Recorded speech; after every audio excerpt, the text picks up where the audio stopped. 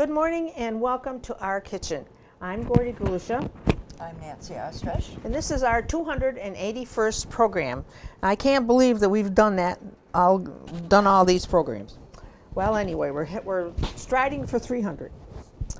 Today we're going to be making sweet potato soup, maple muffins, and gingerbread bars with cream cheese frosting. And we're going to start out with Nancy, starting with her soup. Okay, thank you. As I've said different times before when we are taping these, and these are ones that are right in the heart of winter.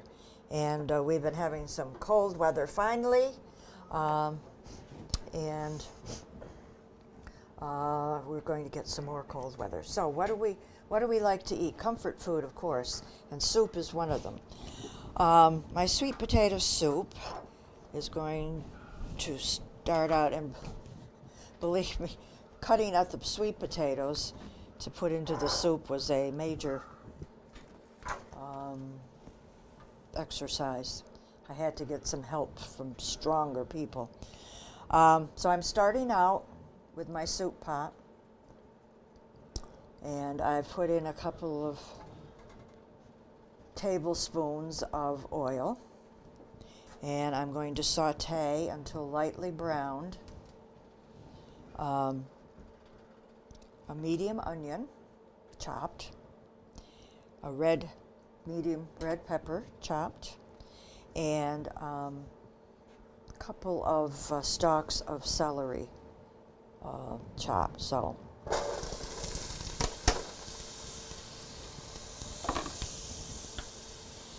and about 2 minced onions, 2 garlic, 2 cloves of minced garlic. And you know, I continue to use the pre-minced. It's just what I do. You can do whatever you're comfortable with. So I'm going to heat it up a little bit more and saute for about 5 minutes. So while that is happening, I will turn it over to Gordy to do her gingerbread brownies. Okay, today I'm going to make gingerbread bars with cream cheese frosting. If you like gingerbread, this is maybe a thing that you would like to try. In my bowl, I have 2/3 cup of butter. I have 1 3/4 cup of brown sugar and 1/4 cup of molasses, and I'm going to mix them together.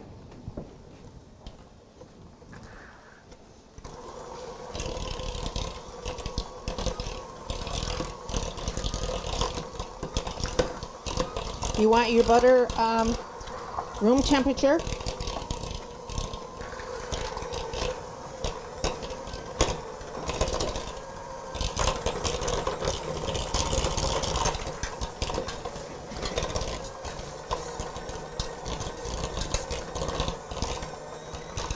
Oh, the molasses sunk down into the bottom of my bowl here. Just a second, I can get it out.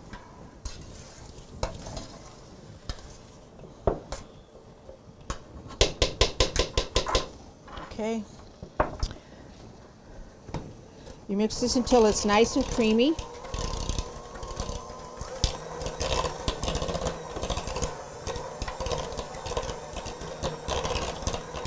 Okay, when this is all mixed up, I'm going to add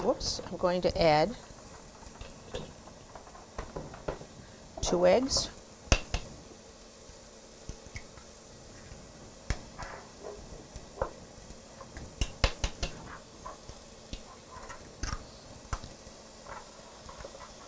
And 1 tablespoon of vanilla.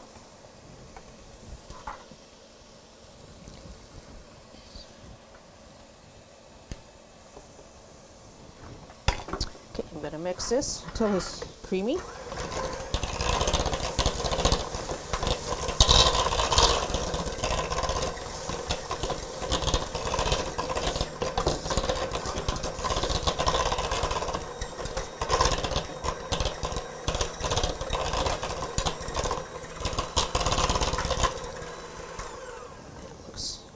That looks good.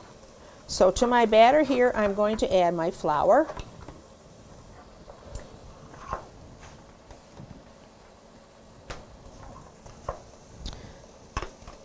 In my container, I have 2 cups of flour, 2 tablespoons of ginger, 1 teaspoon of baking powder, and 1/4 teaspoon baking soda, and 1/4 teaspoon of salt. And I'm going to add this to my batter.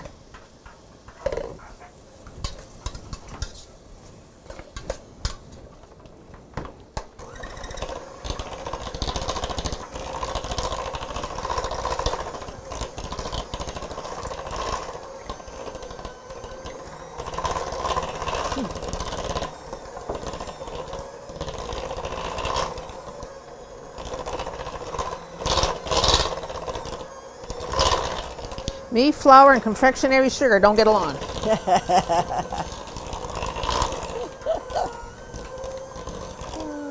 I usually have it all over my house.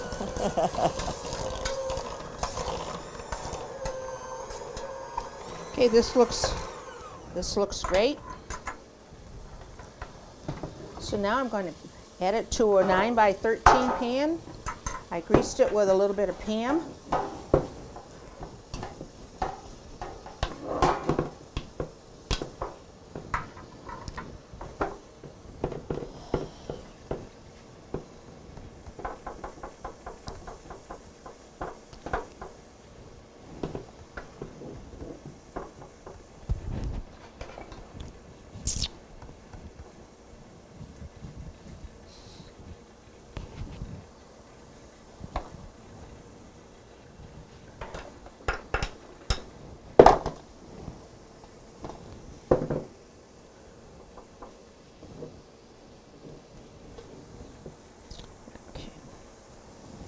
I'm going to flatten this out into my pan.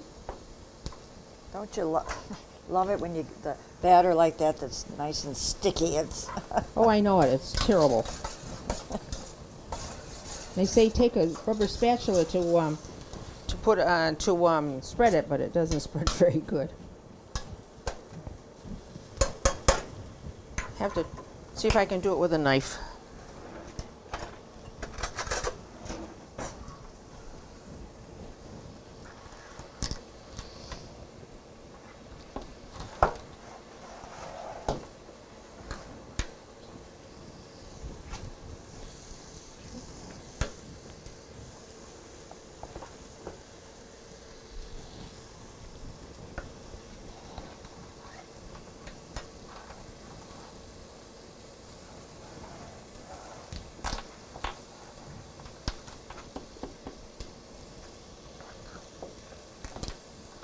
Make sure you get it nice and flat and to all the corners and nice and even on top.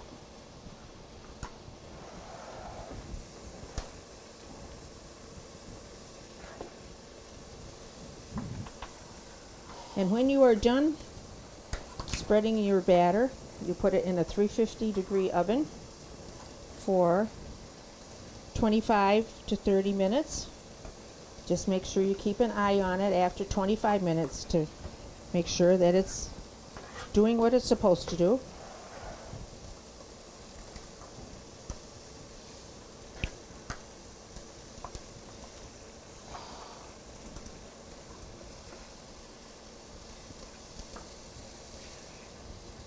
Well, this looks like about all I can do. Just make another pass over.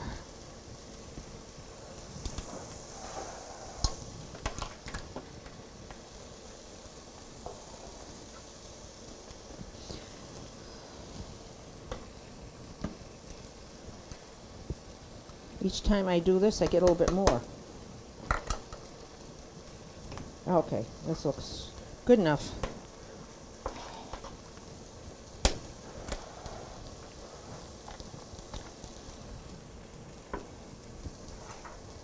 So I'm going to put this in the 350-degree oven.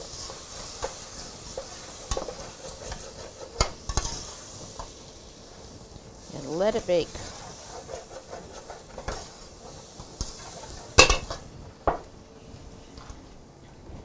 right, Nancy? Yep. And I'll put that down there. Okay. That's all for me right now until I make the frosting. We're going to go back to Nancy with her soup. Okay. This soup has some interesting ingredients in it. I've never made it before, so we'll see. I've been cooking down the celery, the red pepper, and onion chopped in a little oil. And I added, after about 5 minutes, I added some seasoning. And the seasoning is 1 teaspoon of ground ginger, so I'm using ginger today too, and 1 teaspoon of allspice. Interesting. You let that cook for a minute or so. And now I'm going to add 4 cups of low sodium vegetable or chicken broth.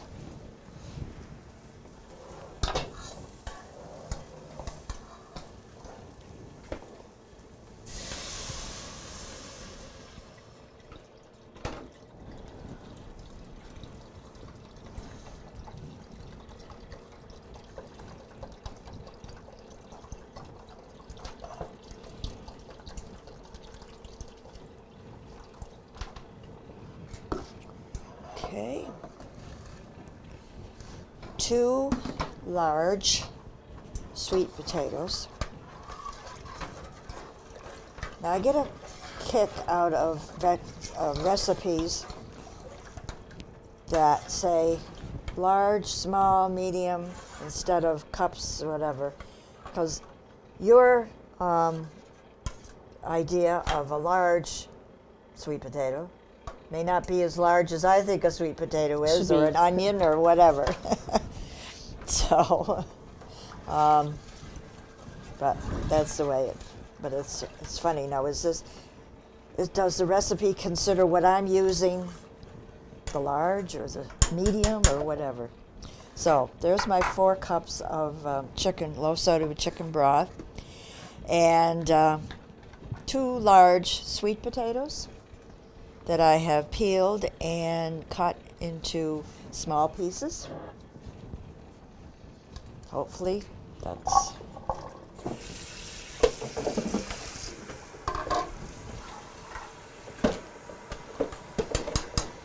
And 1 can, 14 ounce, that we know, of diced tomatoes.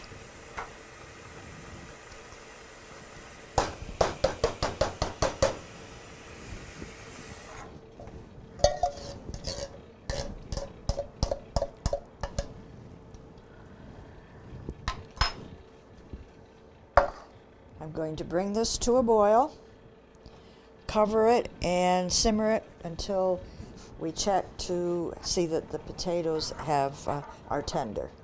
So we will break while I clean up and set up for the other recipe I'm going to make. Okay, my soup is boiling, simmering, let's say that, simmering, to cook down the sweet potatoes. And that's not finished yet, but I'm going to turn my attention now to the maple muffins. My husband and I have used real maple syrup, I think, all our married life. So I came across this recipe of maple muffins and wanted to try them. We are in an area in Berkshire County of plenty of sugar houses. And in fact, we have a video that my husband did years ago out at Dick and Crane's farm on Route 9 on how sugar is cooked. The maple is cooked down to make the maple syrup.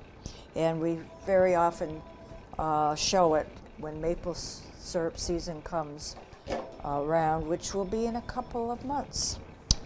So, it's not the cheapest, but if you have a taste for real maple syrup, you buy it somewhere. Right. So I'm going to start out with the dry ingredients, and I've got 2 cups of all-purpose flour, a half a cup either packed brown sugar, or I'm using white sugar this time, a half a cup.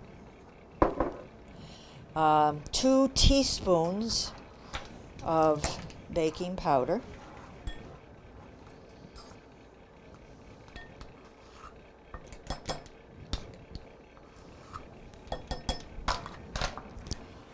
and a half a teaspoon of salt.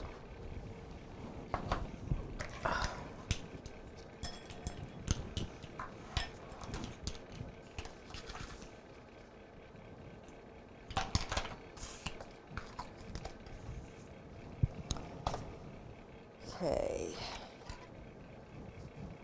mix that well.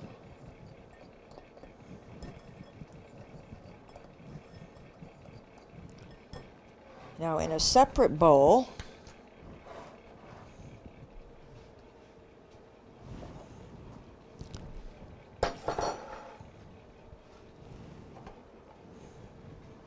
I'm going to whisk together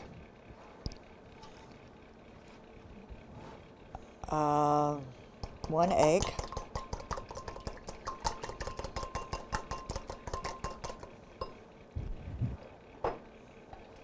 1 stick, let's put this over here,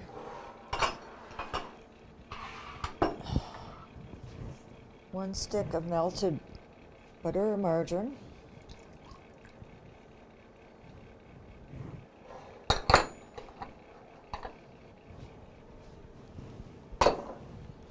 I'm still a little slow with working my wrist.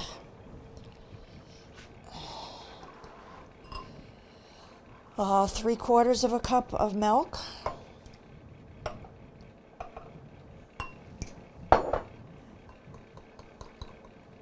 and a half a cup of maple syrup.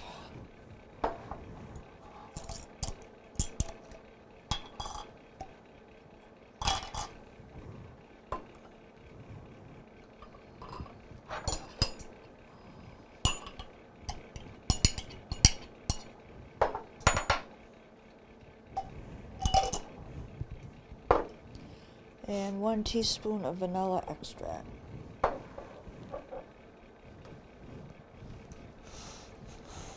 If I can get the cover off, which I should have. There we go.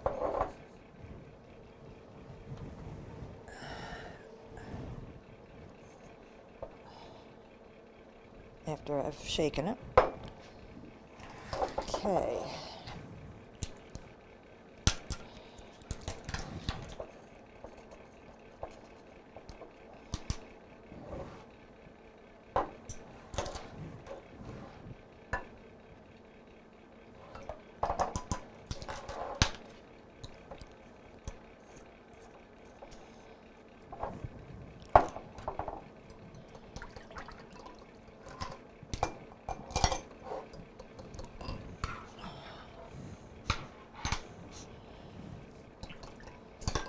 Going to add the liquid to the dry.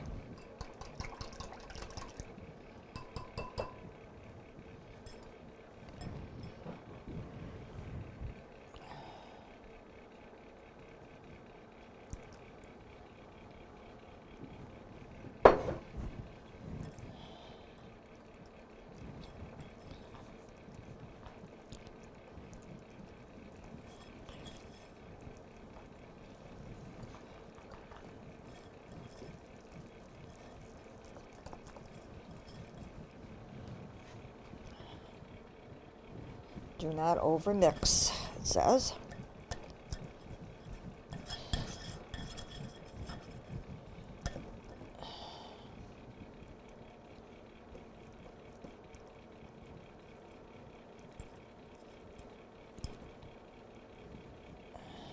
Okay.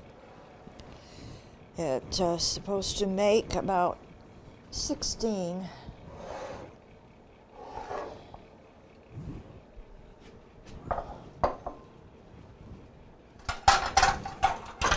muffins, and I will not bore you with 16. I will do a couple of them, and then we will break.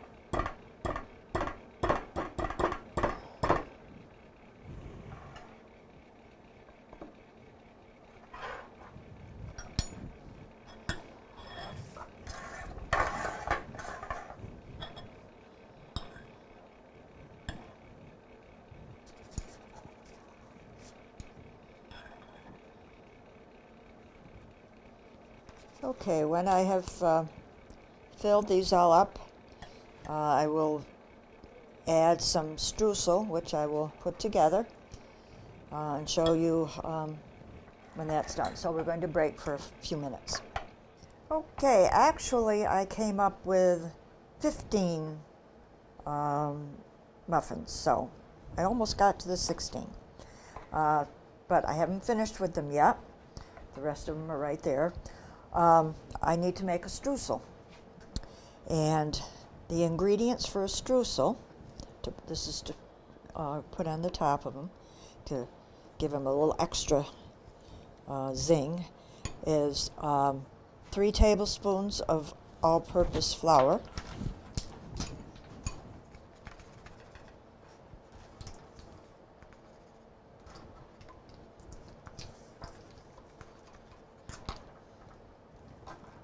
3 tablespoons of brown sugar or white sugar, and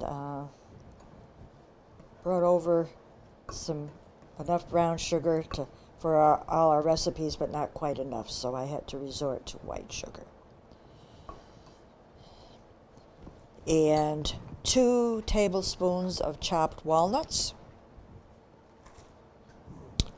a half a teaspoon of ground cinnamon,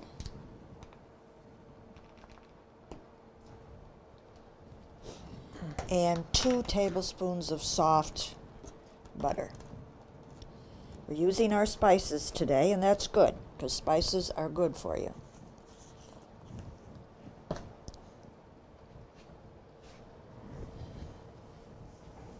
Cinnamon is a preserver, in my opinion, because if I put cinnamon in applesauce, in the jar, of course, which I always do, unless it's already cinnamoned applesauce, it lasts longer than just natural applesauce without, in the jar, say, without the cinnamon. And there are other spices are used for keeping longer life, preserving.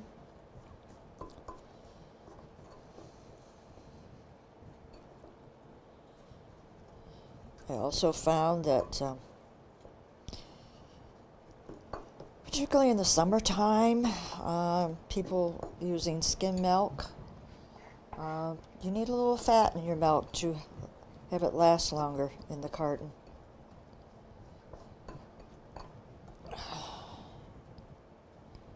And there are other examples.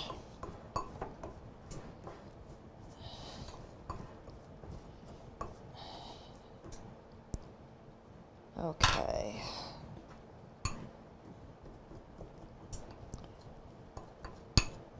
So,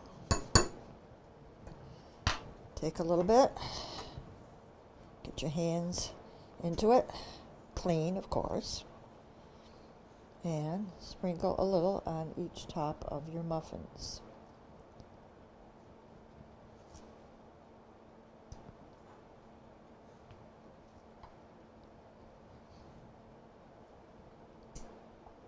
I will do the rest of them off camera, and then I will be back to finish off the soup.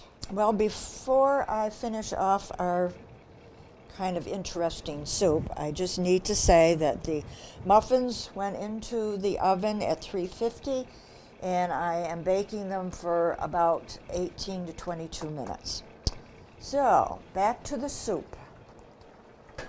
Everything has been boiling, and then I have added about 5 ounces, okay, about 5 ounces of baby spinach. And also, at that point, part of the recipe that I left out, and I kind of replaced it with my celery, my chopped celery, is a 16-ounce package of frozen edamame. This goes in with the spinach and cooks for about till 10 minutes or so. I do not care for edamame, and you may not, whatever, but it's nice with soup. You can add, subtract, whatever. And to finish it off, I took out about a cup of the broth and added a half a cup of peanut butter, creamy peanut butter, and I'm whisking it together here, and I'm going to add it to the soup. Now, I told you before, I had not made this before. It was in a cookbook of foods and information on healthful foods and recipes that were very good for you. So you got your protein there with your peanut butter.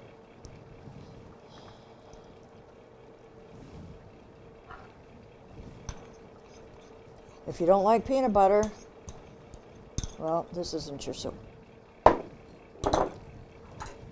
And we mix it in. And we let it simmer for 10 minutes or so. If you added the edamame, you don't need to cook that. I'm now ready to make my frosting. In my bowl, I have an 8-ounce package of cream cheese. I have a 1/4 cup of butter, and I have 3 cups of confectionery sugar and a teaspoon of vanilla. So I don't know if anybody knows, but I have a real bad addiction to for powdered sugar. So I have to start off real slow. If not, it'll be all over the studio.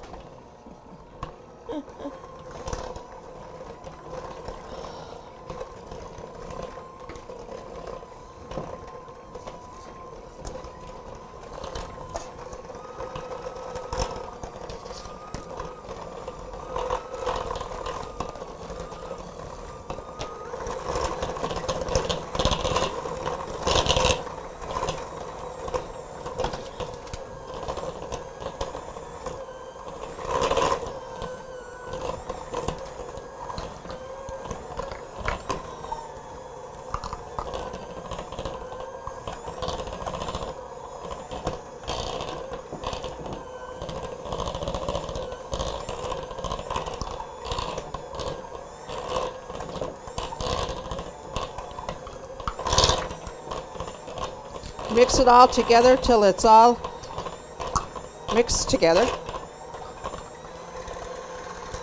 Okay, we'll see what this looks like.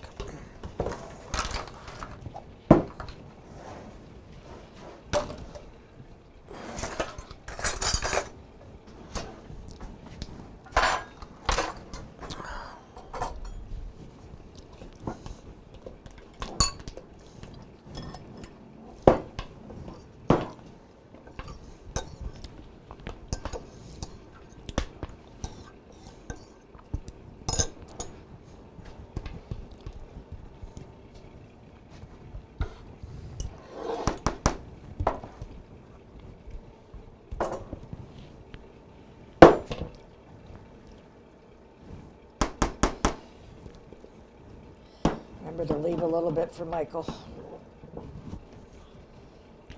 Yes, I will do that.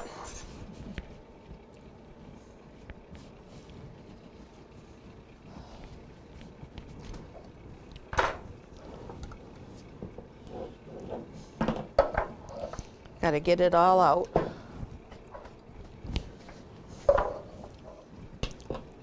Okay.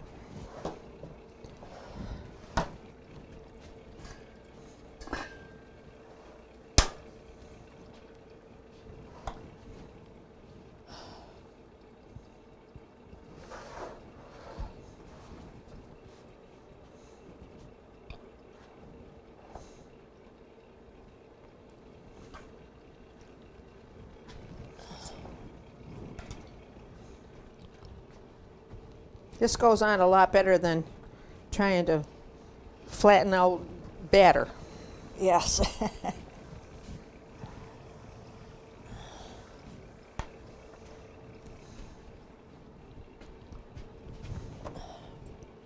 There. Okay. Here are my gingerbread bars, and this is what they look like. I made a little end down there because we have one person that works with us that can't eat all this good stuff. So we have to do something nice for him once in a while. So that's my gingerbread bars. Welcome back to our table. We made 3 delicious looking selections today. Comfort food is what we think about with what we made. The first thing was the soup that I made for nice cold weather, and the ingredients are all that we separately like, but putting it together, it was interesting. It's a sweet potato soup, but it started out with sauteing onions, red pepper. You could use a green pepper or whatever, or they got orange peppers now and yellow peppers, but this was a red pepper, and I added some celery because I wanted to get rid of what I had. That was sauteed down, and then I added some interesting spices, some ginger and allspice. And after that cooked a little bit, it was time to add the liquid, which was 4 cups of either vegetable or low sodium chicken broth, along with 2 large sweet potatoes that I had peeled and quartered or diced, and 1 can, 14-ounce can of diced tomatoes. And that was cooked, simmered until the sweet potatoes were tender. And then to finish it off, I added some baby spinach. You can see the green there. And if you like edamame, you could have put in a 16-ounce package of frozen edamame. So that had to cook down a little bit. Now, to add some protein to this, I took out a cup of the broth and I whisked in a 1/2 cup of peanut butter and added it back, and that's why it looks a little brownish. So, in a salt and pepper to taste. So along with the interesting soup, I made some maple muffins, which were easy to put together. If you like maple syrup, which a lot of people in this area do, because we produce a good amount of it in different farms. And that was just flour and brown sugar or white sugar, some baking powder, salt, and in one bowl, and the other bowl was melted butter and some milk, maple syrup, and egg and vanilla extract. Put together, mixed up, and then what is on top is the streusel mix, which is again brown sugar or white sugar, flour, margarine, butter, walnuts, and cinnamon, and then you sprinkle it on top, and then they are baked in the oven. And then we can go to dessert with Gordy. Well, today I made gingerbread bars with cream cheese frosting. And what's in my bars are, I have butter and brown sugar and molasses I mixed up with 2 eggs, a tablespoon of vanilla, 2 cups of flour, ginger and baking powder, soda, and salt. Mixed it all together and made a bar and put it into a 9 by 13 pan. And I put it in, when I took it out of the oven, I put it in the refrigerator to cool it down so I could frost it for the show. And for the frosting I have 1 8-ounce package of cream cheese, 1/4 of a cup of butter, 3 cups of confectionery sugar, and a teaspoon of vanilla, and I mixed it all together to make the frosting, and then I spread it on top. And as you can see here, there's a little strip that has no frosting on it. That is made for one of our dear members. I don't know what we want to call him, but he's a good friend, and he can't eat. He doesn't eat sweet. He's gluten free. Yeah, no, he's lactose. He's lactose intolerant. Yeah. Excuse me. So that strip is his. And so, if anybody would like any of these recipes, please send a self-addressed stamped envelope to Dalton Community Cable, 151 Park Avenue, Dalton, Mass. 01226. And that is all from our kitchen. Have a very good day.